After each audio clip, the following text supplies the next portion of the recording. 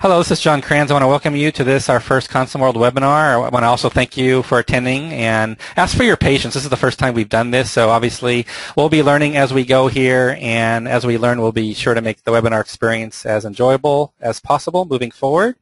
So again, this is Napoleonic 20 series from Victory Games. Our speakers will, Victory Point Games, our speakers will be Alan Emrich, publisher, and Lance McMillan, series developer. But before we start today's webinar broadcast, I want to go through just some house cleaning items to help you understand how you can participate as an attendee. So if you see here, we have a ConsimWorld webinar attendee view, and that's composed of two windows. The larger window on the left is the actual presentation screen. That is the screen that is being shared and being used by a presenter, and we'll be using that quite a bit today. Most importantly is the control panel that is pictured to the right.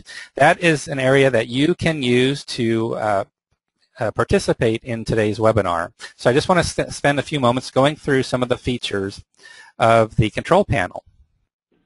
So first, as we take a close-up view of the control panel here, you'll see that we have an arrow that you can go ahead and select to open or collapse your panel. So by clicking on that arrow, you can basically expand the view. That gives you the various options. Now, how you're joining us today, you can also change under the View menu. You can deselect the Auto Hide the Control Panel option. That way the control panel will always be visible to you during the presentation if you uncheck the Auto Hide the Control Panel. So I just want to mention that feature. For audio, we will give you the opportunity if you'd like to speak or ask any questions. We have a way we can allow that. We just need to know that you are able to connect to audio. So you can either be using your computer for that, or you could have dialed in by telephone. And here are the options where you can go ahead and select how you want to be connected via audio. Please note, however, that if you are going to be using the telephone, you need to enter your audio PIN. The audio PIN is the only way we can select you and unmute your phone so we can have you speak today.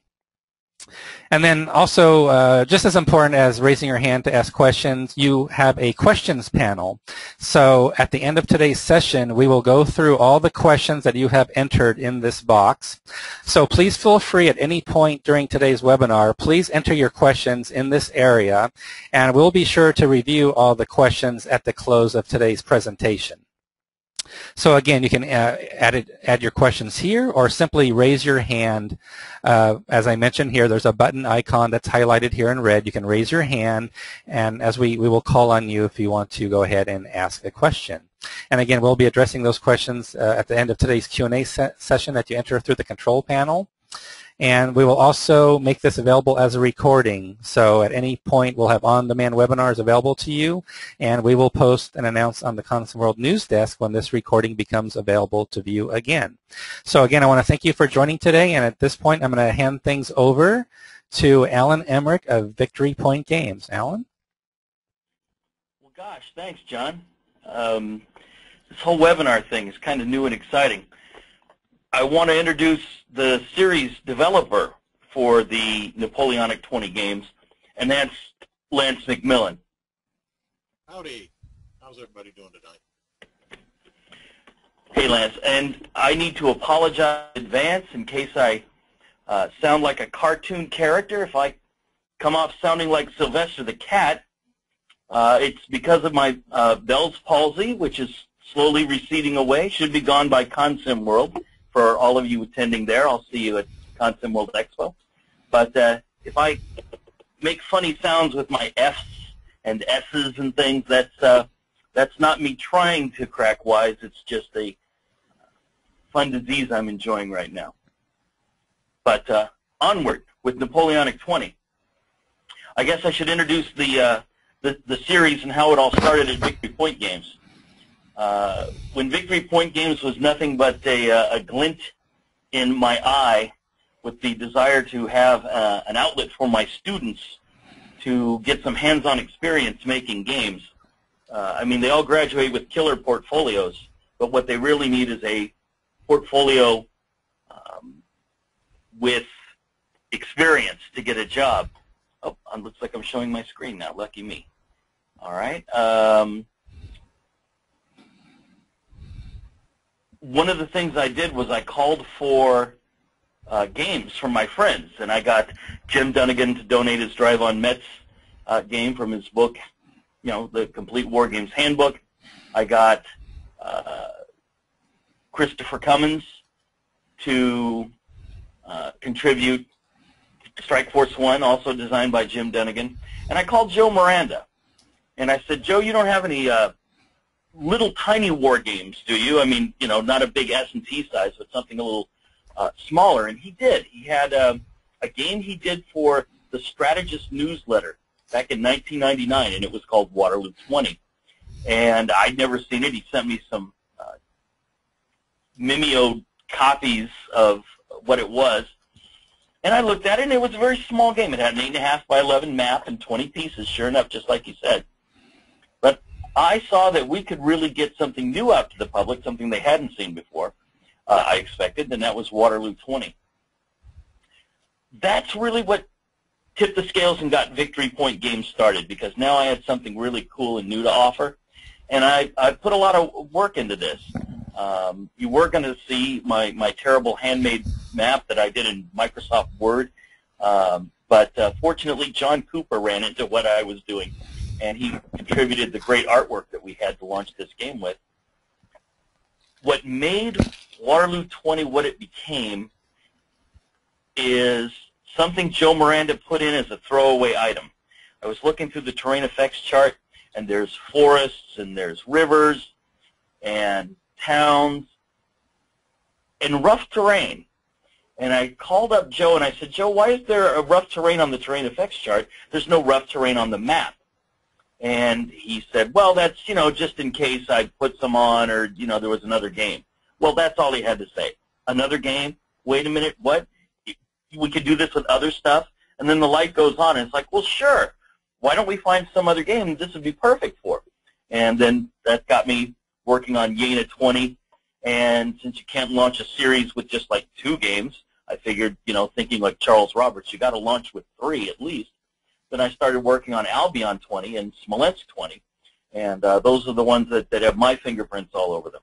It was at about that time when I was working on Jena 20, which I tried to get Joe Miranda to do.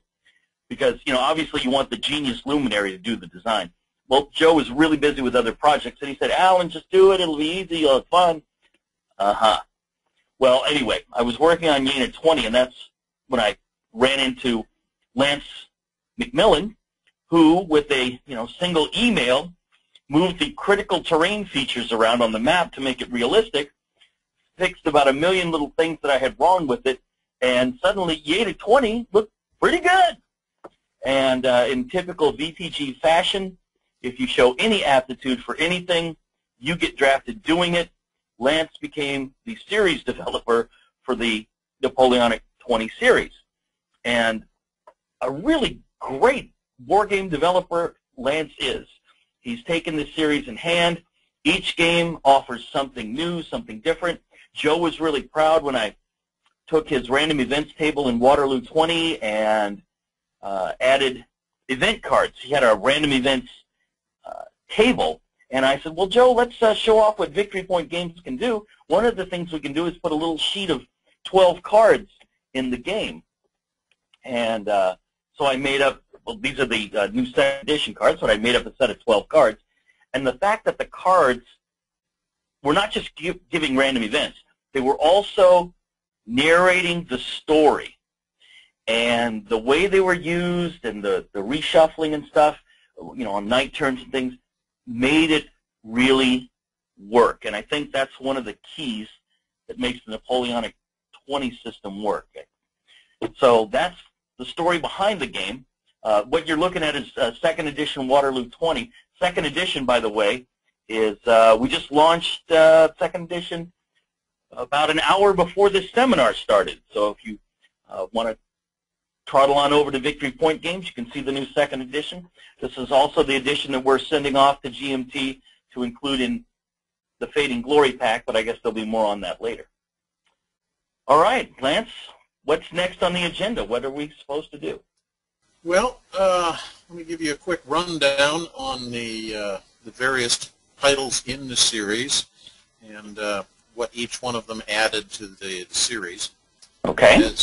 As Alan pointed out, I came on board with Jena 20. I had no involvement with the original Waterloo. And my involvement came because I was just skimming through the various folders on ConsimWorld and stumbled across the one about the Napoleonic 20 games. At that time, I think it just said Waterloo 20. And they were discussing problems they were having with Jena, the battle just not flowing the right way. It wasn't following the historical path. Typically, the French were just sweeping around the Prussian left flank.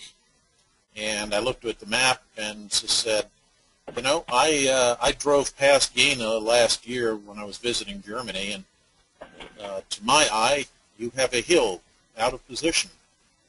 And if you move that hill, you ought to solve your problem. So if you look at the map that Alan's showing on the screen right now, you see there's a little rough terrain hex in 0607 there next to Jena. Well, originally I believe it was over in like 907 or something. So they moved it. In the very next game, for the first time ever, the game flowed correctly, and the French didn't go sweeping around the Prussian left. They drove in from the center. And for the gift of a hill, a game was saved. Yeah, and the important thing was it wasn't even that the Prussians had to occupy the hill defensively. Just because the terrain restricted movement was enough to change the dynamic of the game. So that was a really eye-opening event to me, that something, a small tweak like that could make such a big difference. And the difference in unit values, too, was remarked in Jena with the super strong Imperial Guard and French Third Corps. I remember that, but it all held together because the Prussians had a lot of little guys they could concentrate. Here you see some of John Cooper's stunning artwork. Mm-hmm. Unfortunately, the game doesn't use counters that size. Well, come on.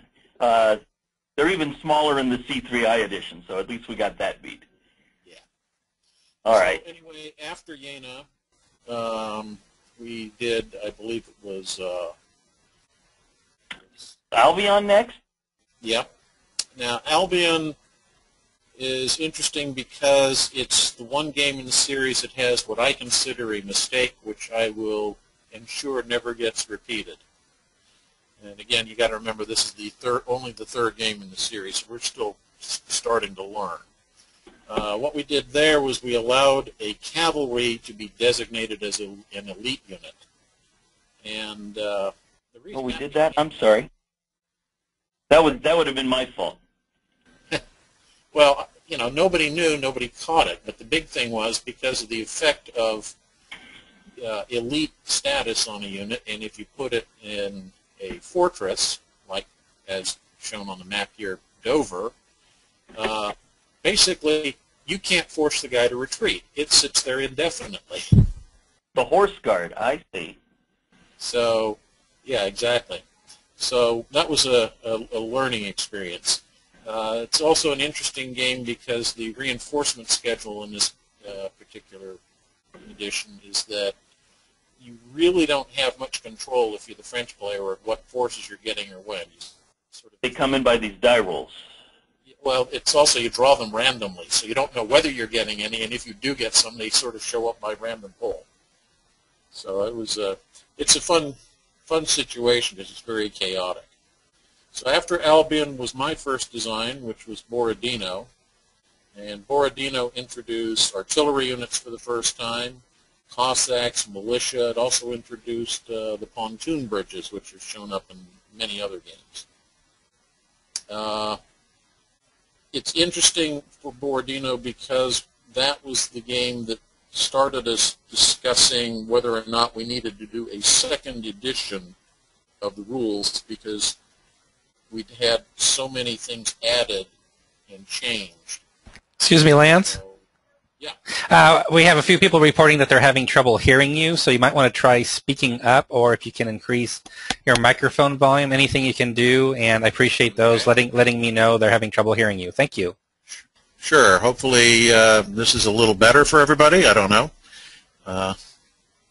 Just let John know if you're having an issue. Sounds good to me, Lance. Okay. Anyway, so after we finished with Borodino, the next game was Smolensk, which was an expansion kit, the first expansion kit in the series.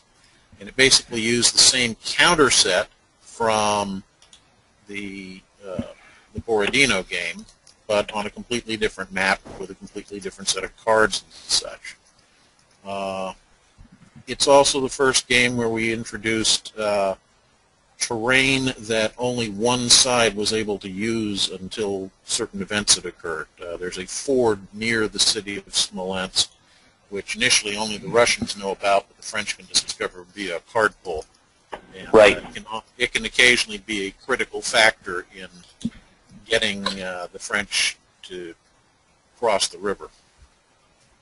So those were the first 5 releases that all came out in 2008. Moving on to 2009, we had another 5 releases. There was Lusako, Austerlitz, the expansion kit, which included the game Gesatz, Vitoria, and Dresden. Now, each of those had little things that they added to the system again. Lusako was the first game where we formally split the designation of guard and elite units. It used to be in the original set of rules that they were synonymous terms, just had slightly different effects. But then we suddenly realized that it was possible to have elite units that weren't guards and vice versa.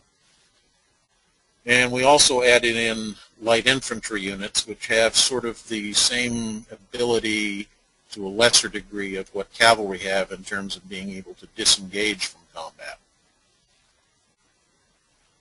Austerlitz is Kim Mainz's first design. I hope I'm pronouncing his last name correctly.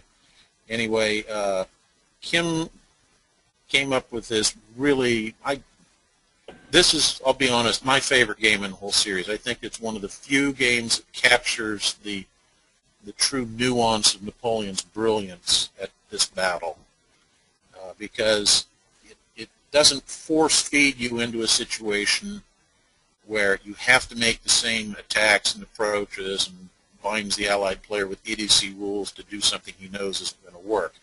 Instead, it allows a randomized setup, and you can try different attempts at different flanks and turning maneuvers and so forth. It really all comes together in this game.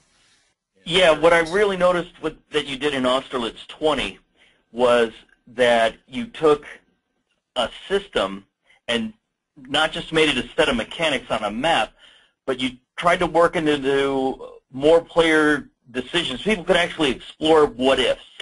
And that's one of the hallmarks I saw that you really started to do as a developer, is to say, where are the what-ifs in this game, and how do we let players explore them? And I see that more and more, and I really like that. Thank you.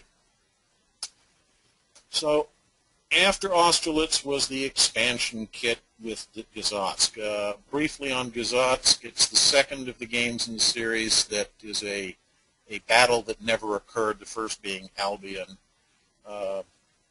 It was the motivation behind that design, from my part, was when I was reading some source material for Borodino's design, and there was a discussion how the Russians had actually started entrenching for a couple of days at this battlefield, and the Battle of Borodino, the big cataclysmic battle before Moscow, could very well have occurred here rather than at Borodino.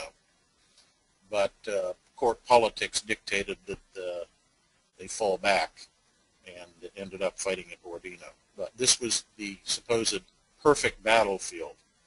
So I wanted to give players between Smolensk and Borodino and Gesatz the opportunity to see how the same two armies performed on very different battlefields.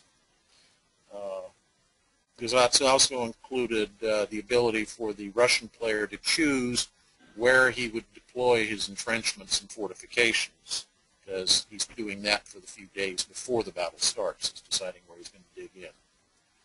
The expansion kit that came with this also included a number of other interesting things, what we called maneuver matrix, which is trying to give a little more tactical feel to the combat resolution. I understand from a lot of people that it's not something they particularly like, but we gave the option, and there are some people who really like it and feel that it adds to the system. But it's kind of a little matrix, and you choose a tactic for each battle, or you can choose just one battle for each turn or whatever. The other thing it added were some additional special event cards that rather than just drawing one every turn, if you draw one of these, in a lot of cases you get to keep it and play it at a later time, giving a special effect that you know and your opponent doesn't know is about to hit or something. It also added in something we called half morale points, because there was a sense among some people, most notably Alan, that losing a 1-point unit shouldn't have cost as much as losing a 2, 3, or 4-point unit. So that's why we tried that. And my understanding is the most popular part of the expansion kit are the keeper cards.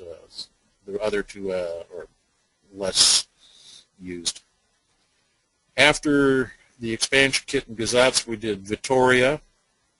That was Kim's second game design. It included the baggage train and some interesting things about Spanish morale, making their troops a little more fragile than the rest of the British Army. And then came Dresden. Dresden is the first of the large games in the series. It has a map which is about 50% longer than one of the normal maps in the game, in the series. And it really expanded the idea of variable entry. Up to this point, sometimes games allowed you to say you were going to bring your reinforcements on in Area A or Area B, but once you made that choice, you were just kind of stuck with it. When you got to Dresden, it was a much more strategic, almost a pre-game game, where the French player had to decide where his reinforcements were going to enter and in what sequence they were going to enter, and which one of the reinforcement groups had priority to come in first. So, as you see from the graphic that Alan's showing right now, you've got A, B, and C entry areas for the French. So the French player would choose to, for example, enter his reinforcements first at Area B, and they would arrive 2 turns ahead of the next group, which might come in at Area C, and finally the third group would come in 4 turns after the first one at Area A. Or you could just say you're not bringing any reinforcements in at all at Area C. So there was a whole strategic approach mini-game that went on. Well, all the other Dresden games I played have been about the Battle of Dresden, and their maps have basically focused around this town and the campaigning just outside. What I liked about what you did with Dresden in this game, Lance, is that you made it the campaign. It felt like I was making larger decisions than just what was happening on that map and all the other Dresden games I played. Now I was approaching to maneuver. Now I could, look at the situation Napoleon was facing and say, well, I think I can just hold on at Dresden. Rather than concentrate my whole army there, let's see if I can hang on and send a flanking force down entry area B or C and try and really close the trap, the bolder plan that Napoleon was looking at. I like that. Yeah, thank you. And the Allies similarly have a couple small choices like that. They have reinforcements that come in either at Y or Z, and depending on what the French do, they can actually choose to not have their reinforcements come in at all and use them to block the French supply lines, which has an in-game effect of reducing their morale recovery at night. So it's a much more strategic approach to the game. And as I alluded to, it's also the first of the games in what we're calling the Germany 20 sub-series. And the idea here was to take all the principal battles that occurred during the autumn 1813 campaign and have them linkable, so you could play the games in series and have the outcome of one affect how your starting setup would be in the next game. So those were the 5 games that came out in 2009. In 2010, we had 3 games. Those were all of them part of the Germany 20 series, sub-series. That was Katzbach, Grossbeeren, and Kulm. Now, Katzbach introduced unreliable troops, which is troops that before they engage in combat, you roll to see if they're going to perform at full efficiency or reduced efficiency. Grossbeeren took the idea of variable reinforcements to new extremes. Oh, as you're showing, I'm glad you put that there. I'd forgotten that. This is perhaps my favorite part of Katzbach, the Schonau issue. There's kind of a mini battle occurring just off to the south end of the map, and both players have reasons to withdraw their troops or leave them in place down there to fight that mini battle. And if they withdraw them, they can reinforce their forces on the main battlefield here. So it's, again, a conscious choice for the players of a strategic approach to how they're going to fight the battle. Now, just what I really liked about these Germany 20 games that lead to the big battles of Dresden and then later Leipzig is that there are really so few units, and your decisions are so huge with them. It's just great. It's like chess-like almost. Yeah, and Katzbach, if I recall correctly, I think the French have 4 units and the Allies have 6.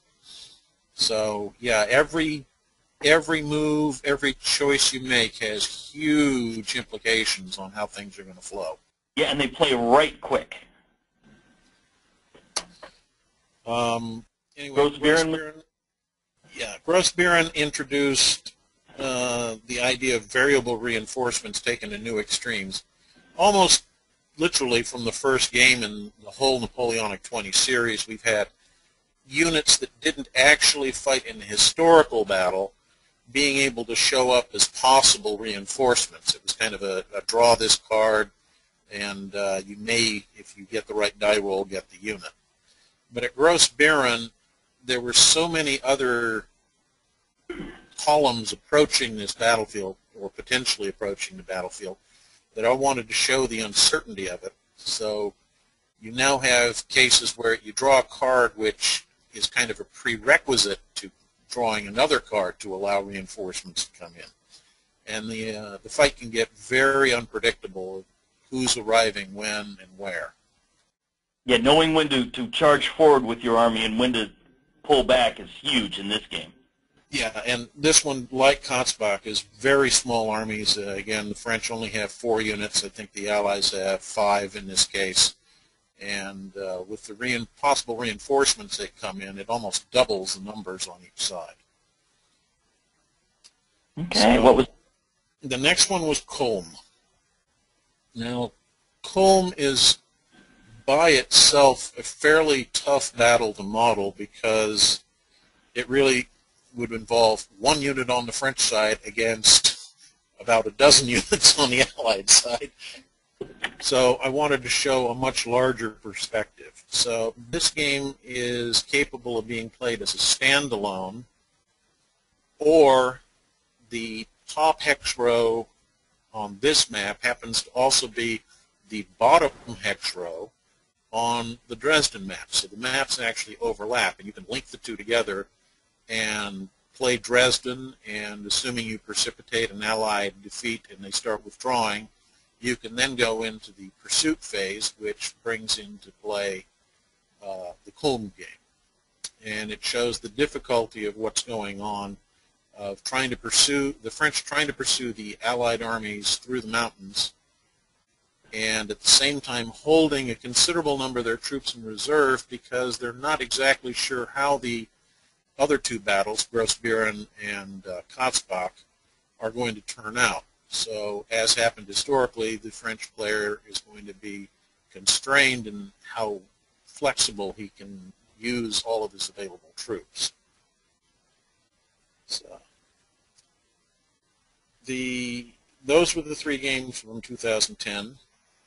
In 2011, we released 4 more games into the series. three of those were part of the Germany 20 series, and that was Dennewitz, Gorlitz, and of course the monster Leipzig. And there's also Berzina in there for 2011. Now, Dennewitz is an expansion that links two games into it, both Dresden and Grossbeeren.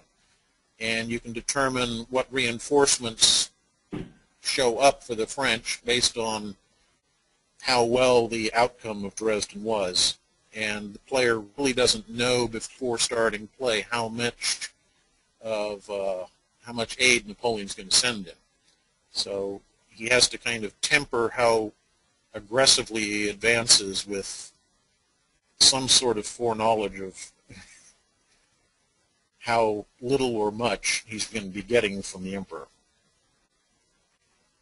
Gorlitz is the third might-have-been battle in the series. In that case, it was Blücher pursuing MacDonald's defeated army after the Katzbach. A battle nearly developed until Blücher realized that Napoleon was coming on the scene with the bulk of the Grand Army, and he quickly pulled away before the battle began. But it's very possible that a major battle could have developed there. So we use that in the series as a way to explore what could have happened if the results of other battles had gone differently. And then Leipzig? I'm sorry? And then Leipzig?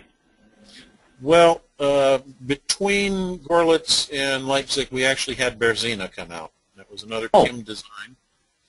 All right. This one added in stragglers, zero-strength units that pretty much dissolve on contact.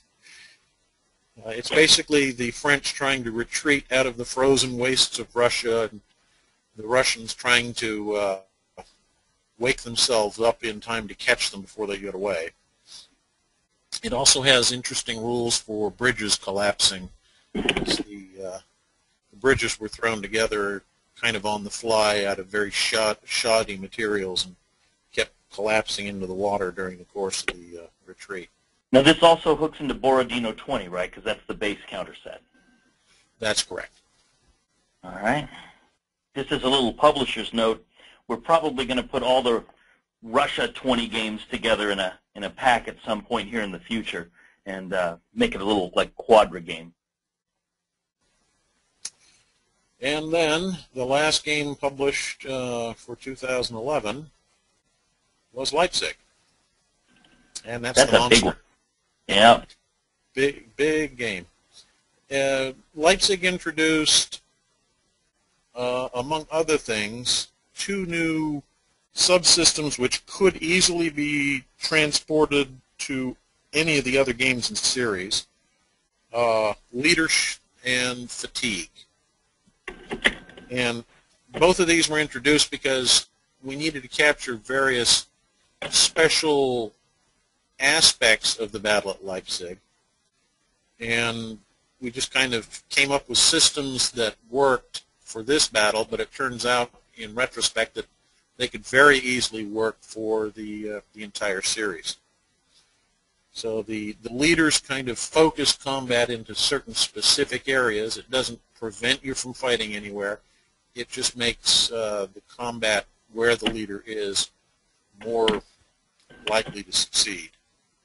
The fatigue rules were something we came up with because this is a long battle. It's 5 days long. The longest other game in the series is only 3. But even those 3-day battles, if you look at the historical records, there's kind of a flow to the battles of a day of intense fighting and then a day of no fighting or relative calm, followed by yet another day of intense fighting.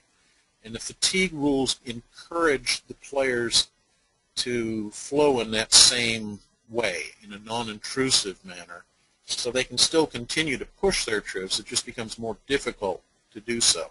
So what you tend to find is after you fought for a while, you pull back and let your troops rest to get them back to full efficiency. Leipzig also had a lot of stuff that expanded on how troops enter. You have main bodies of armies and detachments from armies and that kind of thing. But again, the whole idea was to give a more strategic, larger level feel to the game. And that pretty much takes us up to where we are right now. And where we are with the second edition for Waterloo. And, I'll let Alan talk to that. Great. And, Yeah, I believe that I'm I here. believe that John also has a poll that he's going to post. Yeah, I thought I'd just like to take a moment. You did a great job providing an overview, Lance. Thanks for doing that, covering so many games in the series. You can see how rich the series is. But let's take a moment to allow the audience. I'm going to ask the audience in a moment where they can click the hand-raising button. There's a little toolbar control panel we talked about earlier. You're going to see a little hand button you can press. Basically, it means you can raise your hand, and I will call on you, and we will unmute your sound so you can speak with Alan or Lance and ask a direct question. Otherwise, I want to thank Alan, Noel, and Keith for submitting questions, which we'll get to as well. You can add your questions to the question panel at any time, so I appreciate you doing that. But at this time, we're going to go ahead and ask the first poll question for today, and I think, Lance, perhaps this is something that you can go ahead and introduce, and I understand some people from the pre-registrations haven't played any of these games yet, so perhaps some people will not be answering this question, but I'll go ahead and launch the question now. So go ahead, Lance. Thanks. I was going to say, I asked John to put this question up because it's one of the big questions that keeps coming up in testing and between Alan and I and Joe Miranda about whether or not the fog of war rules that are used as part of the standard Napoleonic 20 system are something that the players like to use. Great. So we have about 50% of people. Oh, go ahead, Lance. I'm sorry. Continue, please. Yeah, I was just going to say, it's an optional rule that you can play with or without as you prefer. We just were wondering what the general overall preference among the player base was. Okay. Well, at this point, we're at about 68% of the people have voted that are on the phone, so I'll hold the poll question open for about another 15 seconds, and then we'll close the poll out. So again, feel free to answer the question. There is an option to say you've never played any of the games as well, so hopefully everybody can select something, and I will close the poll in about 5 seconds. Yeah, the whole fog of war rule came into happen when Joe Miranda did the first Waterloo 20 game, and I said, well, what should I put on the back of the counters, Joe? The setup hex number or something? And he said, well, no, it'd be easy to make a fog of war rule where you just put the flag on the back, and we can have them operate around because, you know, you've got extra counters. Why don't we use them as dummies so you can have decoys? And I said, okay, well, let me write up a fog of war rule and fly that by you tomorrow. And I did, and we basically have been having that ever since, where you can operate with your counters flipped over on their flag side and close in and discover what you've run into. And as you can see, we have the results posted now. We have presently there's 28 people attending, over 80% voted, and good news for you, Alan and Lance. Half the people haven't played any games yet, so a good opportunity to evangelize the system, which is great. I think this is a great number to see, and we have a pretty even split with everybody else. Okay. So I'll go ahead and hide that question so we can continue on. And at this point, if anybody does have any questions they want to ask over the phone, you can proceed by hitting the raise hand icon. If you raise your hand by hitting that icon, I will then be able to select you, and you can ask a question over audio or over the phone. So I'll just wait a moment to see if anybody decides to click the hand icon to raise their hand here. So we'll just pause for a moment. Okay. I was thinking while we're waiting, Alan can talk about Waterloo 20. Okay. Well, yeah. I've got a question already. Oh, okay. So I want to thank Steve Rawling for calling in. I'm going to unmute his phone, and we'll see if we can get him to go ahead and ask his question. All right, Stephen. Yes, this is Steve from Against the Odds. Thank you for the show so far. It's been very smooth watching it at this end, rather polished and professional performance. Are you using any sort of special equipment, or do you have an Uber computer with the latest technology in order to get everything to render quickly, or how much pre-planning went into this? Oh, well, Alan, you can touch upon that. Perhaps it's best coming from you because you're a publisher, and of course I'm very interested to get publishers or designers or developers or historians interested in presenting. So why don't we go with your perspective and Lance's perspective of what the experience has been like for you up to now? Well, gosh, I'm just using the regular old computer I use at the office, which, got about a year and a half ago. It was just, your basic $1,100 computer. I mean, there's nothing special about it. I'm running Adobe Illustrator. CS4 is what you're looking at. And there's a lot of gamers with a lot more hot-rodded rigs. I'm just doing a little show and tell, opening up my Illustrator files. I mean, in theory, I could show you actually how we make the maps and stuff now. I mean, this is the tool I use to, change the course of rivers, to relocate towns. But it's not a particularly hot-rodded computer. I think it's the Centrix GoToWebinar software that's making it all really work so well. Yeah, I think what you've got there, Alan, is it's basically showing a screen capture of what's on your screen is what they're seeing. Yeah, this is just my computer that I use at work. I mean, there's nothing that special about it. And just to jump in, Stephen, as you probably know, this came about really thanks to our members from the donation drive. So with the donations we received, we were able to consider launching new services to support the community. So we invested in the GoToWebinar solution from Citrix. So obviously this is a learning lesson for all of us, being the first one. But I think what's exciting about this, besides having a live audience, that these are all going to be on-demand seminars or webinars, so anybody can watch them at any time. Whenever it's comfortable for them. I even had an email this morning from somebody in Europe saying, I donated, but I got to tell you, the webinars aren't really that much value to me because I can never see any of your webinars. And he was very excited and responded back when I told him, well, these are all going to be available on demand for you to see. We're going to have a new section of our website of all the webinars we've recorded, and you can watch them at any time at your own leisure. Of course, it won't be live, but you'll still get to watch them. So, this is our first test run of it. I hope everybody's enjoying it. The biggest challenge is probably just running long. That's always a challenge when you haven't had time to practice, but I like to keep things informal, and I definitely like audience participation, so I really appreciate you, Stephen, raising your hand to ask a question here, and also helps us test the system, by the way, to see how this works, and actually going out to somebody who has a question on the phone line. So any other questions or follow-up questions you have, Steve, while we got you on the phone? I'm good for now.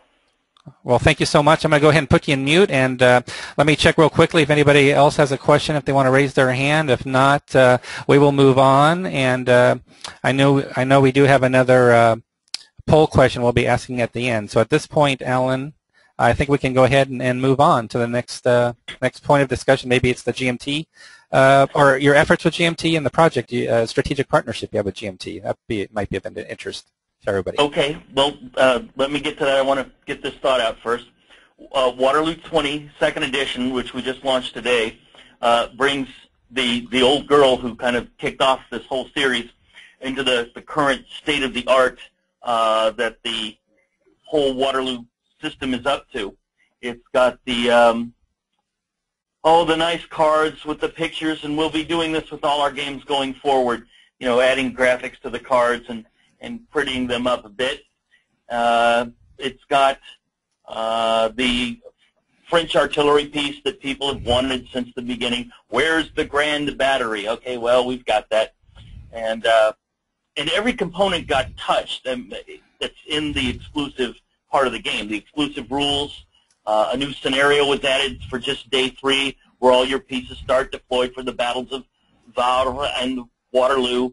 So it's a great little package, and I'm glad the game got this upgrade. The map got a lot more of these little rivers, and we fixed the odd misplaced town, got them in the right locations after a little more research. So it's really nice. This is one of Victory Point Games' all-time bestsellers. It's our great little ambassador game for the company, and I was just thrilled that we got to do a second edition of it.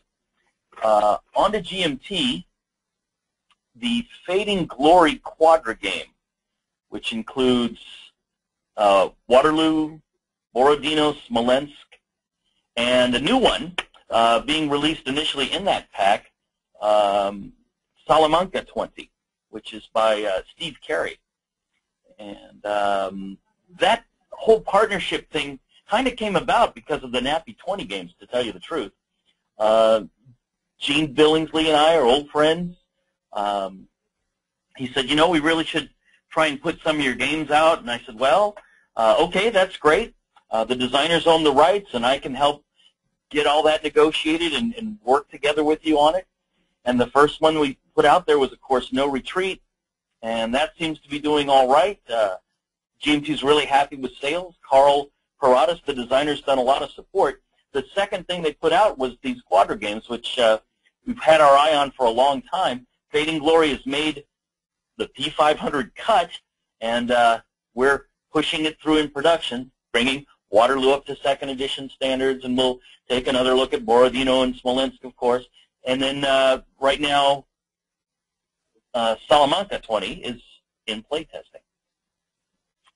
I think that covers. Oh, and let me put a footnote for beyond that.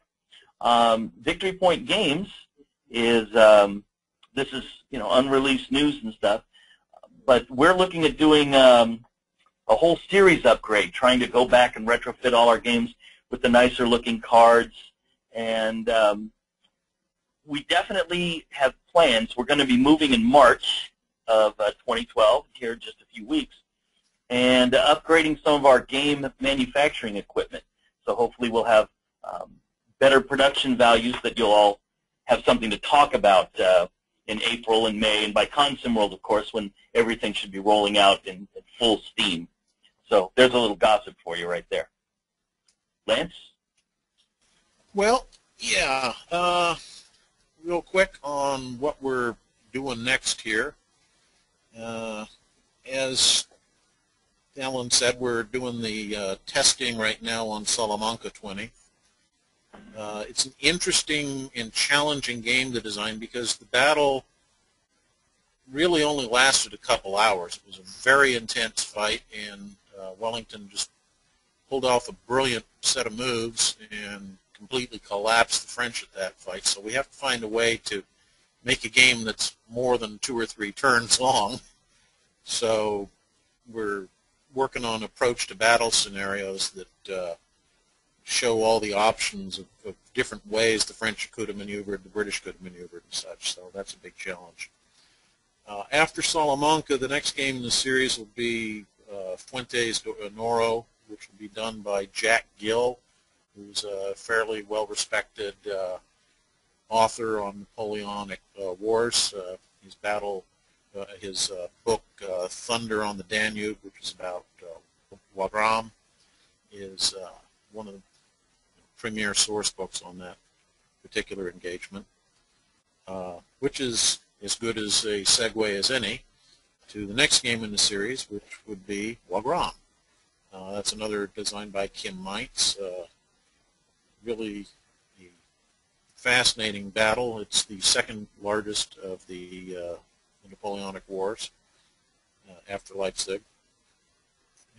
And it's interesting because we had to introduce several new kinds of bridges, and we actually have a river with the Danube that is so wide in full flood that it takes up a full mile-wide hex. So it's an interesting game from the standpoint of having to try to get across the rapidly flowing river. That sounds pretty good to me, Lance. We also got to get Germany 20 finished off at some point too. Yeah, well, the next two after Fuentes de Honoro and Wagram would be an expansion to Wagram to do the Battle of Aspern-Essling. It's different armies fighting on the same battlefield, and it's also a much more focused attempt at crossing, just one bridge as opposed to about a half dozen bridges. Then the next one after that will probably be the wrap-up for Germany 20, which is the entire linking campaign and also a mini-game on the Battle of Hanau, which was part of the retreat of the surviving elements of the Grand Armée as they fled back to France after the battle, losing at Leipzig. So that pretty much is where we are for the series, both now and in the immediate future. I suppose that's as good a moment as any to put up the next poll. Thank you, John.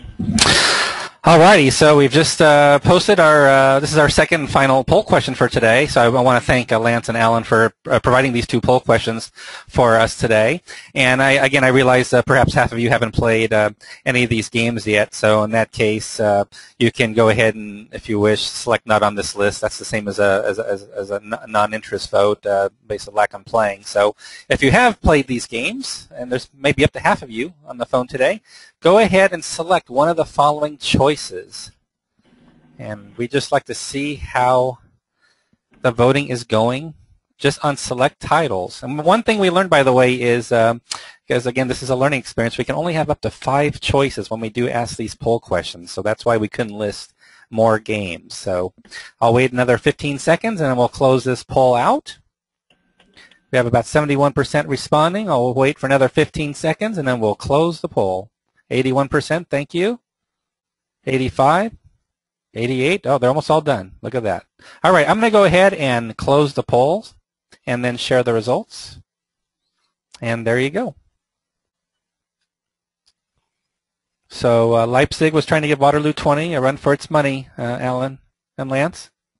Okay. According to what I see. And Well, wait till they see the new Waterloo 20. It's up there with Leipzig standards now, so I hope everybody can fall in love with that again. I know it was great playtesting it. Well, I'm wondering what's hidden in that 70%. all righty, I'm just going to go back here. Can you guys see my screen okay? I can see it. All right, so we've actually, I want to thank everybody. We're going to be closing this webinar shortly. I want to thank Lance and Alan again for such a great job. They really prepared by the seat of their pants here, and I really appreciate it. But I just want to, yes?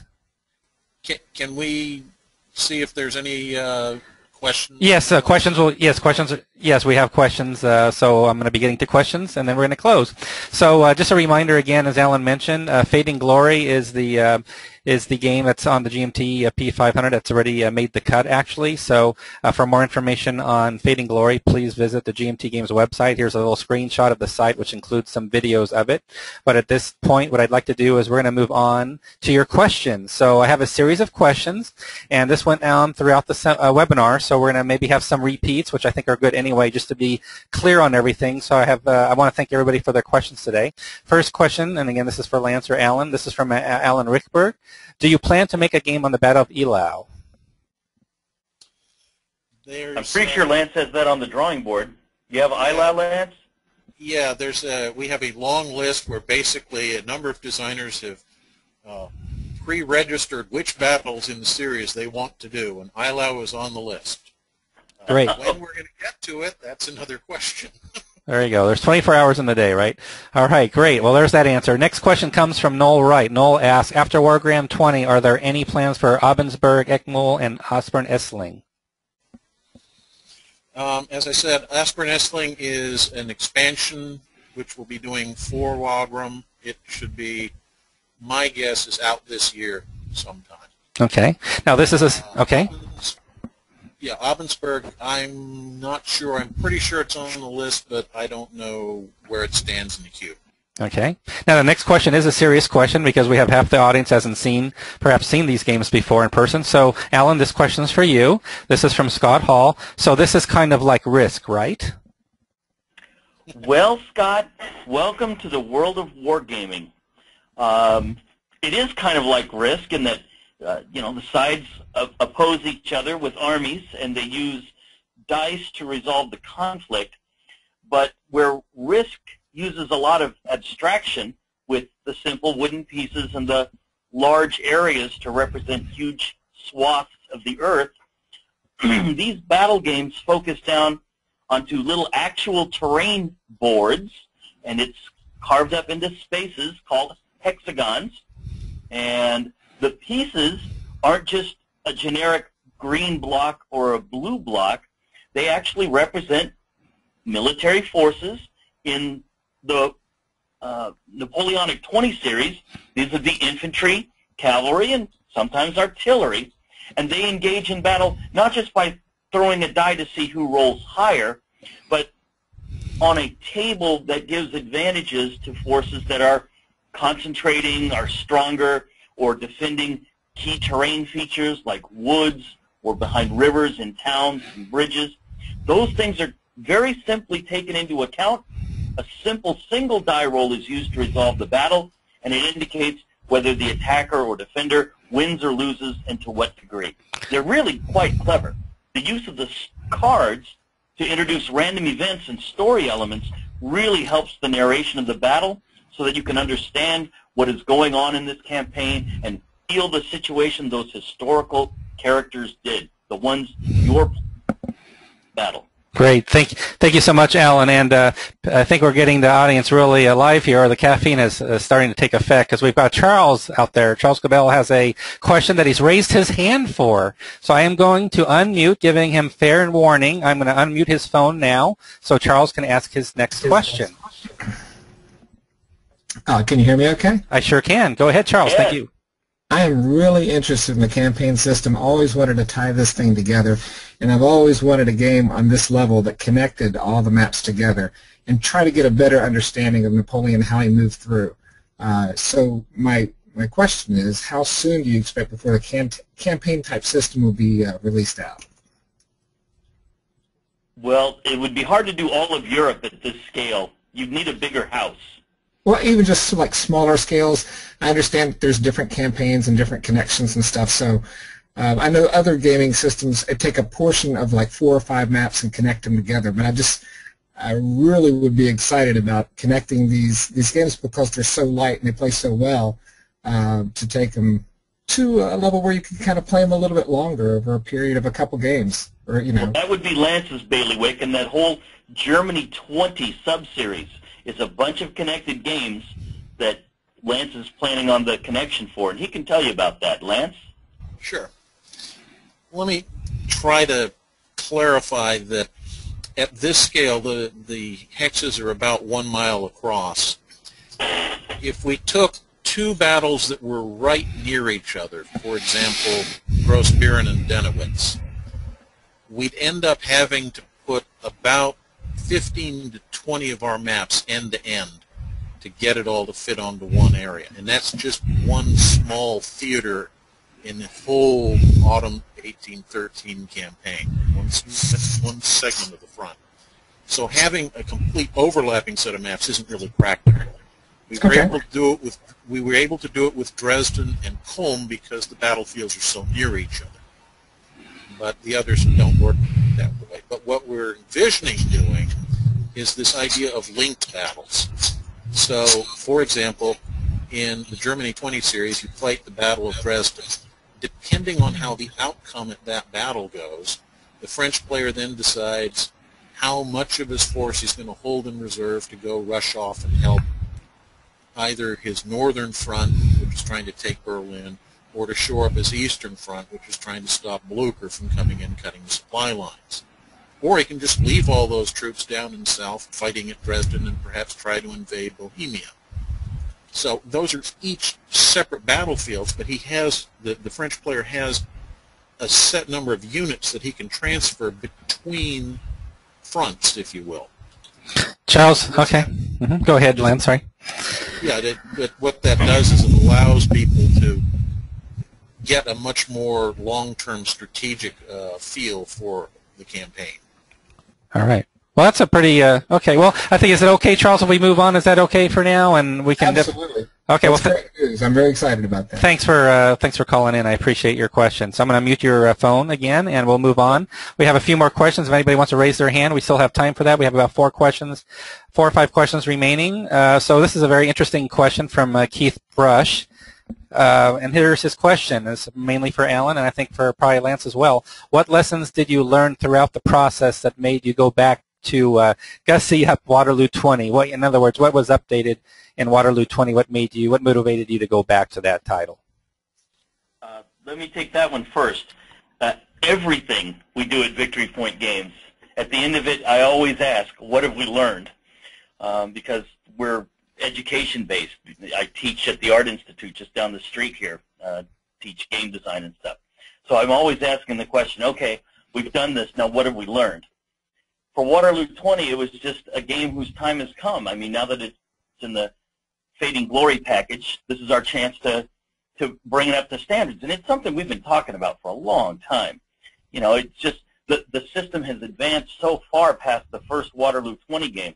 And this is just a singular opportunity for us to sit down, you know, talk to Joe Miranda and say, okay, knowing what we know now, how would we, you know, trick this game out and make it really shine and a jewel once again in the series? And then we turn it over to Lance, like we do all the other games. Lance? Yeah, well, let's see. What kind of things do we do and why did we do them? There's a graphics upgrade to the card. That's pretty obvious. Why did that happen? Well, just because we've got better computing, we can do fancier things. That's what we could do. But we also take player feedback into consideration. And for example, with Waterloo, one of the questions that kept getting asked by people was, where's the French Grand Battery? It fired on the Prussians at Ligny. It fired on the British at Waterloo. Why isn't it in the game? Well, Joe's decision when he designed the original game was that it was amalgamated into the strengths of other units. We re-looked at the situation and said, you know, we can add it in. It adds color to the game. It's an interesting thing. Of course, giving another unit to the French player changes the balance of the game. So then we had to find ways to counter-adjust for that so you still had a very delicately balanced game. That's the kind of thing that goes on. It's a combination of, as the series evolves, we develop new ideas, new rules, new concepts. We want to incorporate those back into the older versions to keep them lively. Yeah, one of the ways we balanced it was to look at the deck of cards again. Those aren't the same 12 cards in the original game. The cards are used to balance the game. The Prussians have a cavalry unit that begins eliminated and can rally. That balances the game. The fact that the Allies can find good ground to defend on, that also helps balance the game. There's a lot of that went on. It was really playtest. All right, I'm going to move on. We have another question from the audience. So just, again, a heads up for Dennis Spores, who raised his hand. I'm going to be unmuting his phone. So let's go ahead and let's hear from Dennis and what question he has to ask. Go ahead, Dennis. Yes, can you hear me? I sure can. You sound great, by the way. Okay. Oh, well, I appreciate the compliment. It's not really a question. It's really more of a comment. I didn't know what to expect from the webinar. Neither did we. Yeah, and quite honestly, I had seen the games, but I didn't know much about them. And what you've presented has really been very interesting to me, and I would really go check out the Leipzig and some things in 1813. I think there's some really great concepts in there. So I appreciate the webinar, and I'm always interested in what other people are doing for designs. Thank you. Yeah, thanks. Thank you so much, Dennis. I really appreciate that. And yeah, we always take complaints, questions, or in this case, we'll take compliments as well, equally well. So thanks for your compliment. I'll go ahead and mute your phone. I guess my check cleared with Dennis, so that's good to hear. Glad to hear that. So I'm going to go to some last, and we're going to have to go quick, guys, because we got just more questions popping in here, and we're in overtime mode. I know people got to probably get back to things, so I'm going to go quickly here. So questions from Lucas and Charles. They didn't see Jenna 20 listed, and they know Jenna 20 was with C3I. So is there anything there? They didn't hear it being covered, or maybe it was covered briefly and we went through it too fast. It was covered briefly. It's the one where Lance fixed the terrain map and I first met him. So yeah, we covered that at the very beginning. Okay. The interesting thing about the C3I version is Roger McGowan is a good friend, and he and I work out putting the odd victory point game inside C3I, and that was one of the ones we chose, and it seemed to have been pretty well received, so that's good. Okay, great. Next question from Mark Searle. Will there be games from the 1814 campaign? Lance? Yes. Kim Mintz has designed and submitted prototypes for at least 2 that I know of, and I think he's got a couple others in there as well. It's just a matter of getting the time to get to them. I think La Rothière will be the first one in the 1814 campaign. Great. And actually, just a point of clarification, the question about Jenna 20 was why it wasn't listed on the poll. That is Alan Emrich's fault. He withdrew that game because I have a limitation of only 5 answers, so that is why that occurred. So that's just a clarification on that. So Jenna was more about the poll. That's his favorite game. I'm pretty sure that was his favorite game. List until it had to be pared back to 5. And that was, by the way, he said that was his favorite game and he couldn't vote for it. It wasn't on the list. So there you go. I'm sorry, man. There you go. Next. Yes, go ahead, Lance. 22 games in this series, and if you've only limited to 5 titles, that's what you do. That's right. Yeah, exactly. So next question. How long before the campaign game is planned to be released? That question's from Charles Cabell. Lance, that one's your baby. I'm hoping to get to it probably by, I guess, the end of this year. We have the commitment that we have to get Salamanca done for GMT to put in Fading Glory. Let's see. And some of these other designers have been waiting a long time for their games to hatch. So. Sure. It's difficult to explain it, but I have prototype designs that have been submitted in the queue, sitting in my files that are in some cases 4 years old. All right. There you go. It's not really fair to jump ahead of some of these people. By the way, that's a Victory Point Games situation. Even though we put something out every other week, actually a little faster now, we still have tons of games in the queues. Lots of new designers, lots of clever ideas. We just can't develop them all, that fast. We can't put out 2 games a week. That's sure. They wouldn't be as good a quality. You got to be patient. Yeah. But to expand on the answer to Germany 20, the other thing is, originally the intent was to include that as part of the Leipzig 20 package, but it got too big and too confusing trying to sort all the little moving pieces out, so we decided to extract it and make it a separate kit, the expansion kit, and get Leipzig out the door now and get back to the Germany 20 campaign so we could do it properly and in full style for everybody. Okay. Right. It's going to need some love, so we'll give it to it down at the end of the year. All right. Scott Hall has a question. What distribution channels are Waterloo 20 available through? He buys only through, he says, my FLGS. I'm not sure what FLGS stands for. Maybe you know that. And I'd like to tell them to carry this. So, Scott. Only local game store would be my guess. My students text yes, all the yes, time, you're right. You're right. That. Yeah, there you go. That's an acronym. See, I'm still learning acronyms and wargaming. So that's exactly what he means, I'm sure. Okay, well, we sell most of our games direct from the VictoryPointGames.com website, where the first thing you'll see right now is Waterloo 22nd Edition, just released today. We sell our games through some other outlets, Cool Stuff Inc. and Noble Knight, and we're just kind of here and there with a little bit of distribution. One of our goals after we move and we get better manufacturing equipment is to be able to bring our games so that we can actually sell them to distributors, and they're the guys who sell to your FLGS, your friendly local game store. That's a goal for us. It's about a year away. The GAMA trade show, the Game Manufacturers Trade Show, is in March. This year we won't be ready to hook up with distributors because we won't have things in place. We're putting them in place. Next year in March, we're going to make a full splash presentation at the GAMA trade show and try to get distributors and get into your friendly local game store. We have a plan. We're working on it, but in between, you can always order direct from us. We have pretty good customer service. We get pretty good marks for our customer service. Great. Final 3 questions for this evening from Lucas Wan. Will the Fading Glory games work together with Victory Point Games expansions or Russia 20 games? Will Fading Glory games work together with VPG expansions or Russia 20 games? From Lucas Wan. Yeah, I think they're going to completely throw out all our graphics and start from scratch. So I would think not. Okay. The 4 games in that box are pretty much going to be that world. I mean, unless they put something in C3I. So I don't think they're being made graphically by GMT to reverse engineer and link back to the corpus of the NAPI 20 series that we've released.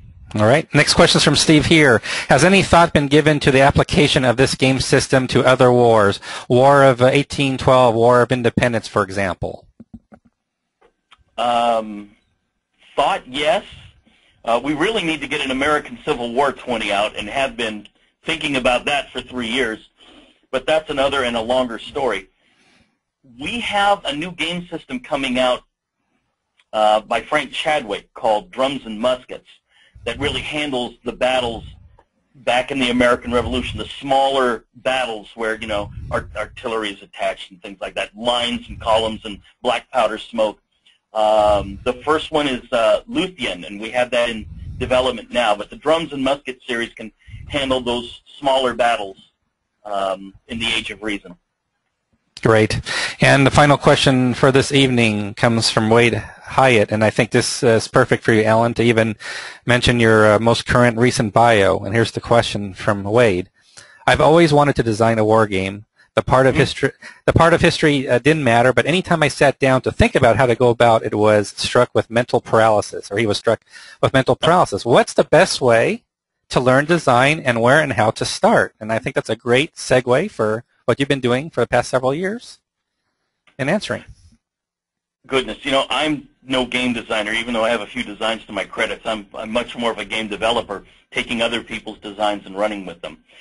What I would do, if I were you, is I would find a game that's a natural series game, like Napoleonic 20 or the Drums and Muskets I just mentioned, and say, oh, well, now that I know the standard rules, and they're all cooked up, and all I got to do is create my game with its map, order of battle, and exclusive rules for that game, I can work within that. So you're doing half a design. The core mechanics are all invented for you, so you're not just staring at a blank piece of paper and wondering how the heck do I make this work. But building a new game in a series is a great way to start. And we've introduced a lot of new game designers with like our States of Siege game series and stuff. The other thing you could do is, shilling away, at the Victory Point Games website, I've created, if you click on the articles button, there's a 15-part series called Make a VPG, Make a Victory Point Game. And it gives you guidelines for how to think in terms of rules, how to think about your counters, how to think about charts and tables, ways to look at it philosophically as a game designer should. Now, this is, you know, high-level stuff, and if you make a game, we sure hope you come to us, and because we'll work with you. We'll teach you as we go along. We're all in this together. We're learning together. Everybody here is both teacher and student, and we all try and help each other out. Great. And before we close, any final words for the audience, Alan and Lance? I thought this was a wonderful experience, John. I hope these webinars inspire others to do them for ConsimWorld. This is going to be great. I see it like a podcast with pictures, and I can't wait to find out what the future ones are going to be. Thank you. Fun, John. Thanks for giving us this opportunity. Thank you so much. I want to thank Lance McMillan and Alan Emrich of Victory Point Games for our first webinar. And again, it was really a trial by fire, so I really thank them for stepping up and doing this presentation. We learned a lot tonight. Just to let you know, just some basic housekeeping. When this webinar is finished, we do have a survey that should launch where we're going to ask you just a few questions to help us improve the overall experience and also to get ideas of what topics you would like to see covered in the future. And again, all my thanks goes to you because of your donations and the support to ConsimWorld. We're able to try this new vehicle of promoting and supporting our hobby. So I want to thank you all. I want to wish you all a good night, and we will announce future webinars via the ConsimWorld News Desk. We'll see you at ConsimWorld Expo. That's right. Yeah, definitely.